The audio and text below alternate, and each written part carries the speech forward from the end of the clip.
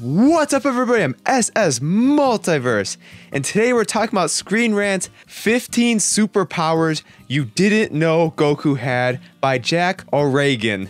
Now, the reason I'm already laughing at this is, if you watch the series even once, how could there possibly be 15, not 5, not like 1 or 2, but 15 superpowers you had no idea Goku even had? It seems so unlikely, but we're gonna go over this article and get a cheap laugh out of it.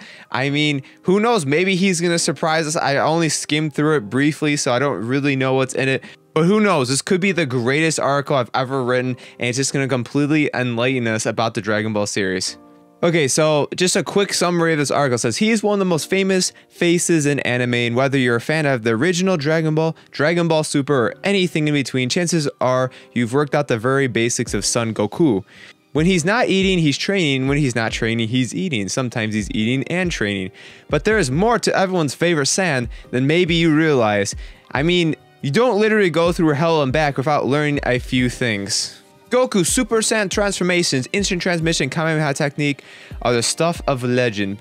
But those who pay enough attention to Dragon Ball franchise would have noticed Goku has plenty more tricks up his sleeve. So many, in fact, it's a wonder he doesn't use them more often. Of course, a lot depends on whether or not they actually are canon, but including all instances where Goku actually showed the ability we didn't know he was capable of. So starting with Dragon Ball, reaching as far as Dragon Ball GT, here are 15 superpowers you didn't know Goku had. Okay, so there was kind of a lot wrong with the first 2 paragraphs, but it was mostly just little things in writing. I don't really want to nitpick too much, but however, with the superpowers, I will be a lot more picky. But anyways, let's get right into this. So number 15 is flight without ki.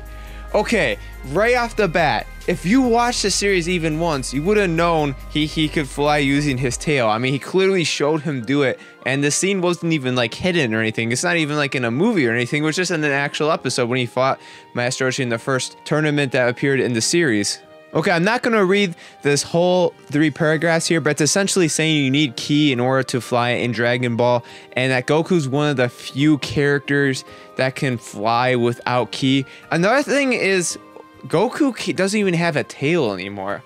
So what's the point of even mentioning this? He can't, since he doesn't have a tail, he can't fly like the picture showing anymore. But I don't even agree that he's one of the few characters who can fly without ki. I think there's a lot of characters with wings throughout the series who can fly as well without ki. It also says all full-blood Saiyans are born with the innate ability to fly. Where does it say that? I don't recall them directly saying it. I would agree that most Saiyans do learn how to fly on their own quite easily, but I never heard that they're just born with the innate ability. That's a little bit too much for me. I wouldn't go that far. Number 14 is increased lung capacity. And this, if you're comparing Saiyans to humans, I will agree with that Goku does have increased lung capacity. He can hold his breath for longer periods of time than human beings. All right, so let's see what they say here. Okay, so they're talking about Goku's fight with Beerus that was in the upper atmosphere of Earth, if not in space, and Vegeta in scenes where he's like shown in close to outer space as well. So yeah, I mean, I do agree, Saiyans are more durable than human beings, so I guess that would be a superpower. So I'd say in total we have 1 maybe and 1 yes. But then again, you would be aware of this if you look at the series even once, so I don't even know what they're trying to get at. Okay, number 13 is regeneration, and this one is so stupid. There is no way you wouldn't know that Goku has regeneration if you even watched the series even once. You would instantly see it in the episode. You would know he had it. What do they mean? This is a power that you didn't know Goku had. Everybody knows he has it. Even if you haven't watched the series, you would know it because so many Dragon Ball Z YouTubers and whatnot have talked about it. So there's no way anyone wouldn't know about it. I mean, at least with the lung capacity, you know, it's just, it could be something that slipped your mind, but with this, it's like everybody knows he has it. And another thing is Goku has only been shown to do this with his Red God form, so it hasn't even been proven that he could do it in Super Saiyan Blue. So is this really a superpower he even has access to anymore? Like the flight without ki one, because he doesn't have a tail anymore. So this list is just talking about these weird instances where something happened that is kind of like an outlier, but it doesn't even mean Goku even has these abilities anymore. But okay, and before we move on, what is this? This says the Super Saiyan God form is shown to be far superior, not even just superior, far superior to Super Saiyan Blue in the manga. I don't see that. If you're saying it's far superior, like, I get that there's some people who talk about the red form being stronger. In the anime, it's not even close. Super Saiyan Blue is definitely shown to be a superior form, at least in my opinion, but they're saying that the red form is far superior. Like, that wording means a lot to me. Like, what are they talking about? Like, it says he defeats both Hit and Future Trunks at full power. In the anime, he beat Future Trunks in Super Saiyan 3, and for Hit, Super Saiyan Blue was stronger than Hit, although it seems like in the manga, the gap between Goku and Hit was a lot more than the anime. But what are they talking about when they say that? Like, now, I will admit, I'm just going to be straight up honest here. I have not seen every chapter of the manga. Boo, why do you even have a Dragon Ball channel then? But, I mean, from what I've seen I've seen at least like 60-70% of it. I have yet to see any proof that the Super Saiyan Red form, the Super Saiyan God Red form, is stronger than what we see in the anime from Super Saiyan Blue. It seems like, moreover, that they just made Hit weaker in the manga. That was my interpretation of it, at least, as far as I know. Okay, number 12, immunity to hair growth. Okay. I love how in the thumbnail right here, they automatically disprove number 12 as it is. Just with the title alone, that's incorrect, because they never said they're immune to growing beards or mustaches, just the hair on their head. So, but maybe he's more specific in the description. Let me just read this right here.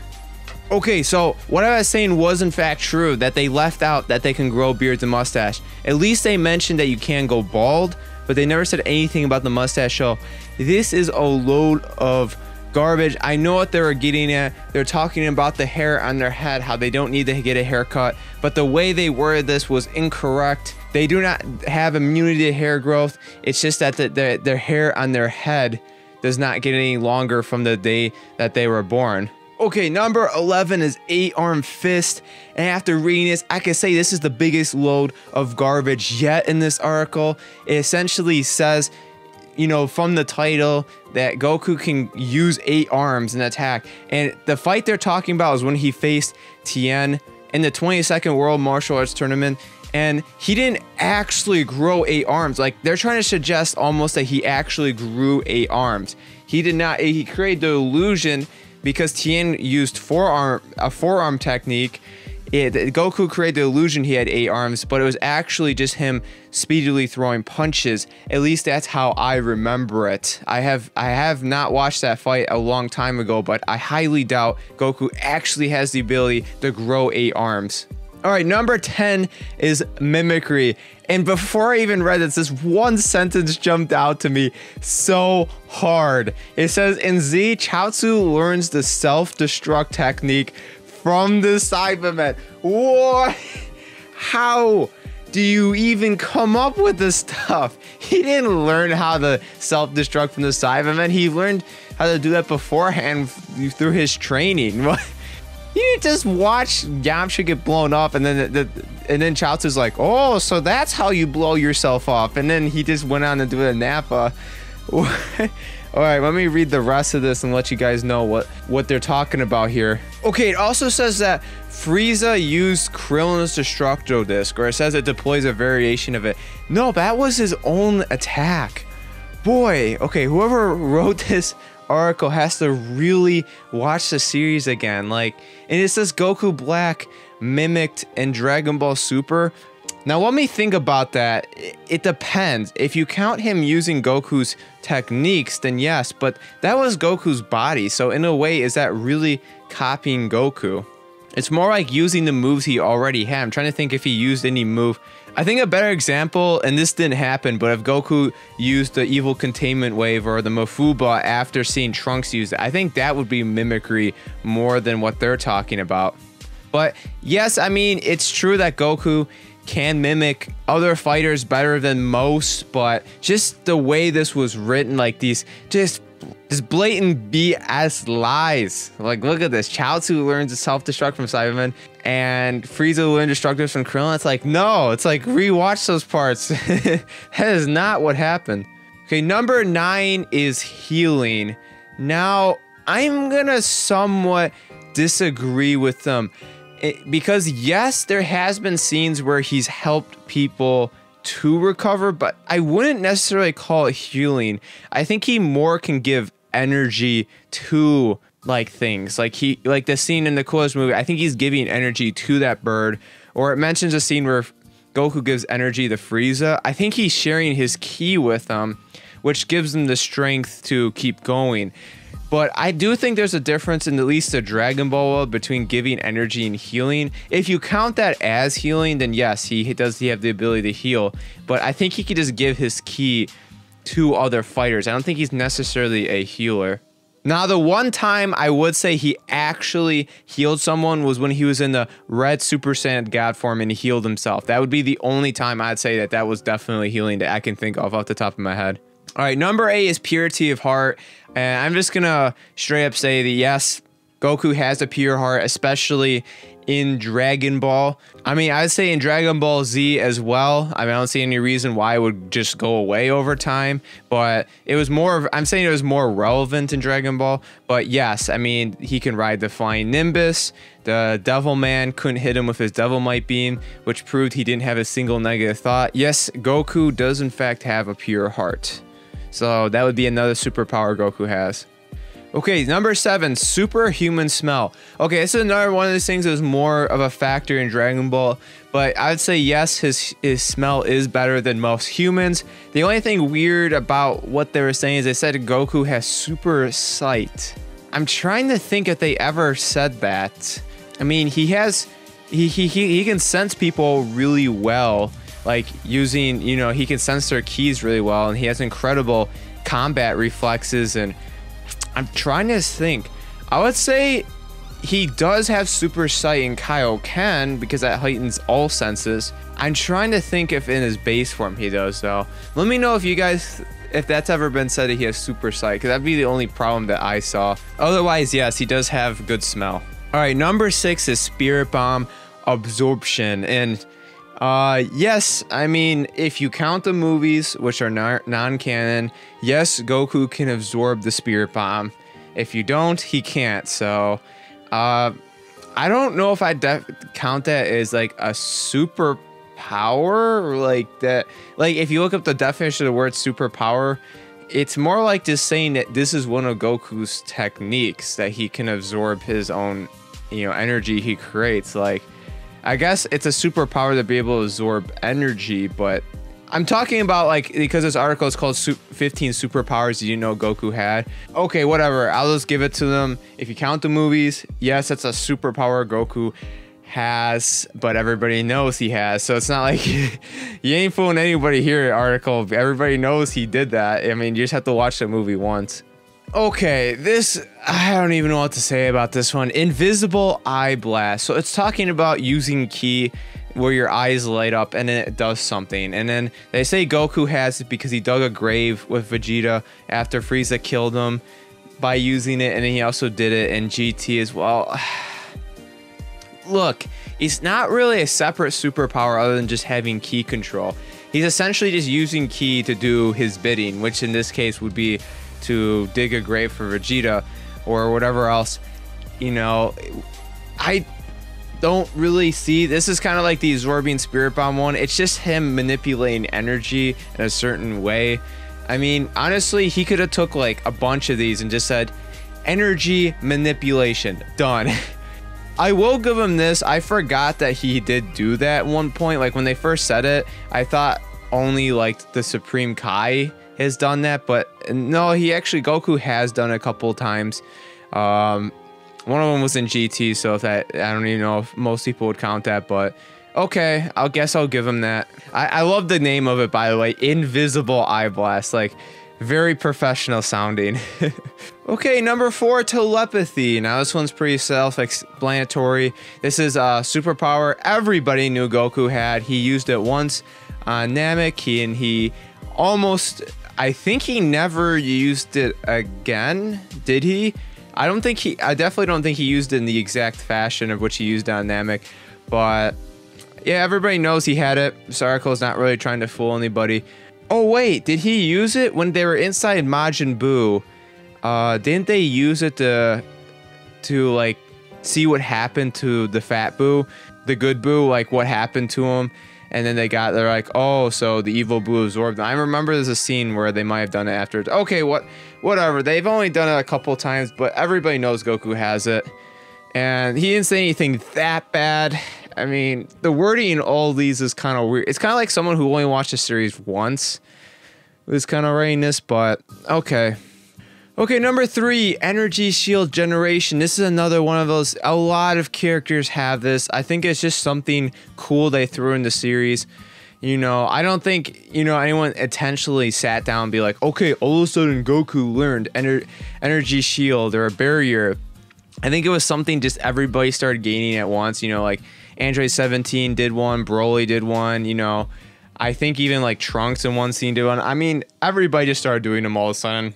I think that was just, it's just part of what I was saying earlier, where it's energy manipulation. He's using, he's using his ki to create a barrier around him. This guy who wrote this article could lump so many of these together if he just did that. Okay, number 2, telekinesis. And we already know pretty much anybody in Dragon Ball Z, you know, by the Cell Saga can use their ki to lift things up. I mean, it's pretty obvious. It even shows a picture of Cell doing it. Another one of those things where it's just this article, man, it just should say Goku can't control his own energy. Done. Like, that's like half this entire article. I mean, yes, they can use their energy for anything. They can make a barrier. They can use it to pick things up.